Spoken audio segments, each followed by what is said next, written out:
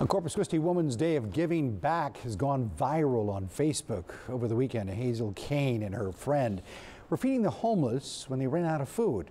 Desperate to feed more, they ran to the closest McDonald's. But it's what happened next that left Kane speechless. Our Taylor Alanis has the story. She was ordering 40 cheeseburgers. 40 cheeseburgers for a good cause. There's so many negative things going on, with the shootings and stuff like that. I've been just seeing a lot of things on the news.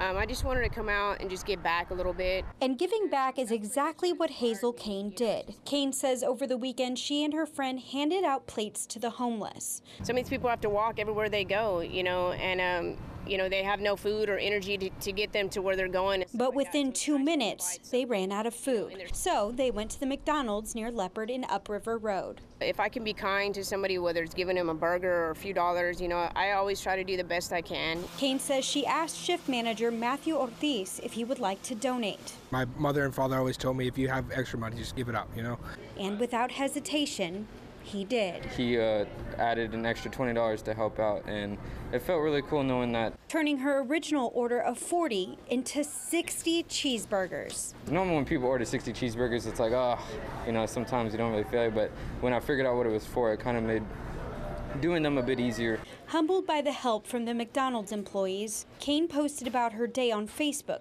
and it quickly went viral. The feedback was just amazing after I actually uploaded, the pictures and stuff like that. But she says the most important reaction came from the people she helped. Put a lot of smiles on people's faces. I mean, these people were happy, they were content, She hopes her day of giving will inspire others to do the same. It's great to see that people were actually, out there giving back, Taylor Alanis, 3 News.